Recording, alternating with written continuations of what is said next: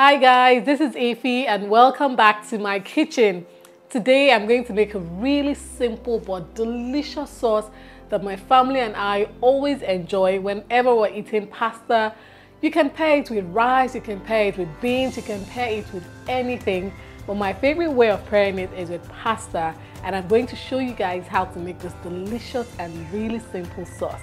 So let's get right into it.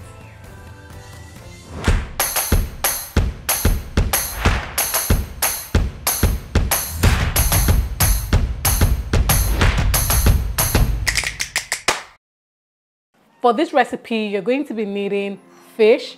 I'm using smoked mackerel here. Any kind of smoked fish you use is fine, but this really adds tons of flavor to my sauce, okay? I'm also going to be using some ginger garlic paste, just a bit. I'm using my green seasoning. You can check my YouTube shorts on how I made my green seasoning. This is so good. I'm going to be using some crayfish. I'm going to be using a mix of tomatoes, some scotch bonnet peppers, cayenne peppers, onions, paprika peppers, green peppers, and spring onions. I'm also going to be adding some onions here. I'll be seasoning my sauce with some fish seasoning, some salt. I've got some vegetable oil here, and I'll be pairing it, like I said, with pasta, okay? So let's get started. So all my peppers have been washed, and if you can see, I removed the seed from the paprika peppers and the green bell peppers. I've removed the seeds. I've also cleaned my spring onions. I'm going to be blending everything here in my food processor, okay? This is the knife blade that I'll be using, all right? Because I want a rough blend for this sauce. It's really easy and so good.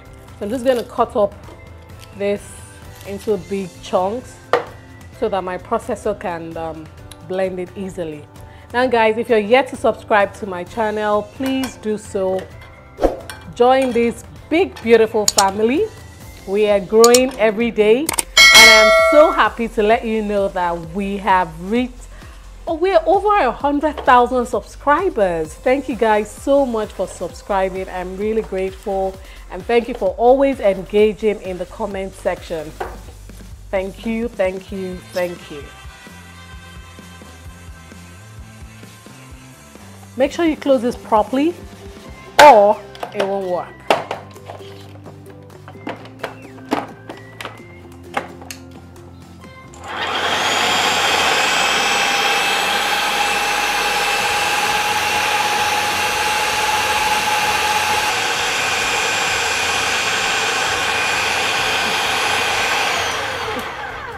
Okay, so there we have it. We are done.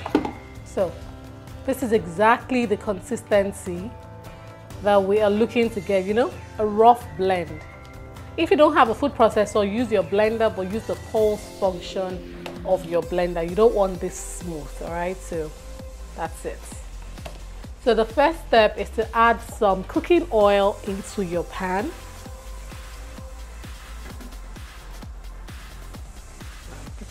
That's enough. Once the oil gets hot, we're going to be sauteing our onions and ginger garlic paste in this hot oil. Once the oil is hot enough, add in your onions. Yes, I love to cook with a lot of onions because onions really does add a lot of flavor to your food. Now make sure you do this on low heat, okay? So it doesn't burn before you're ready to add the next ingredients. Next, you go in with your ginger garlic paste, and I'm going to be adding some of this, my lovely green seasoning, and I'm going to stir this for a while and let this cook for about 30 to 40 seconds before I go in with the pepper mix. This smells so good, guys, so good. Wow. We'll add in our pepper mix. Guys, if my voice is sounding funny, that's because I have a cold or I am just recovering from a cold, so bear with me, okay?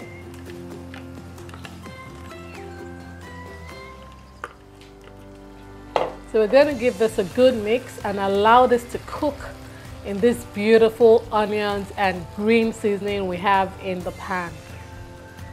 You can tell this is going to be good. I mean, look at the color and all the things in here. This is going to be so good, so easy, yet so delish. So I'm going to cover this pan and allow it to cook. While your sauce is cooking, go ahead and boil your pasta. For your pasta, you need boiling water, which you're going to salt, okay? Make sure you salt this. It really does enhance the taste of your pasta. Go ahead and add in your pasta to this water, okay?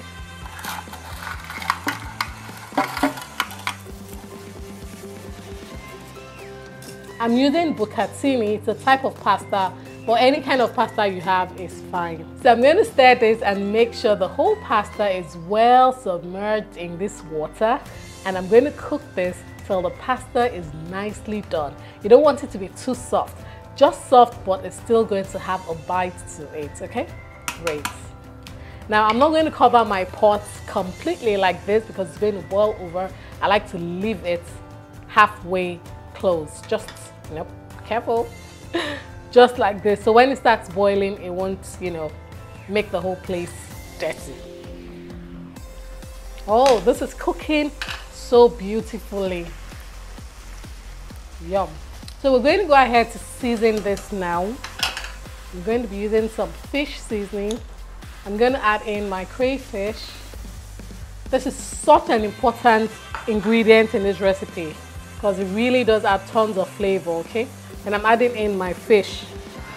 Now this is the smoked catfish, mackerel that I've put in here. And I'm using smoked mackerel because the smokiness of this fish is also going to add its own flavor in this dish, all right? So this goes in. I'm going to stir this first and give it a good taste before I add some salt because salt was used to smoke the fish and the fish seasoning also contains salt. And as you know, I like to be very careful when adding salt to my dish. So I'm going to taste this now and I'll know whether to add some more salt or not.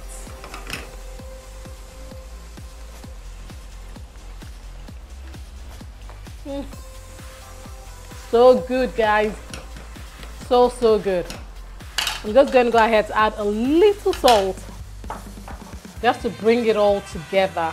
Just a little. Because the green seasoning also contains some seasoning, so you have to be careful. This is so amazing. Wow.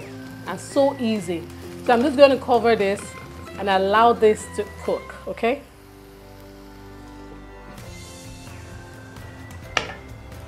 Look at how good this looks. Whoa.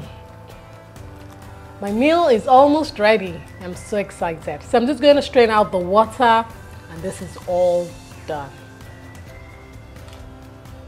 After about 6-7 minutes, check on your sauce. Look at how beautiful. Oh, this is good.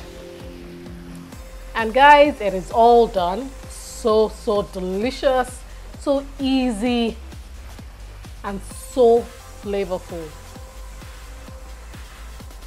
So I'm just going to turn off the heat now and serve this with my beautiful pasta. So good.